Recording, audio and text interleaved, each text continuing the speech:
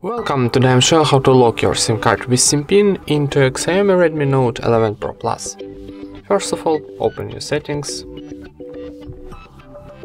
then scroll down and find password and security option.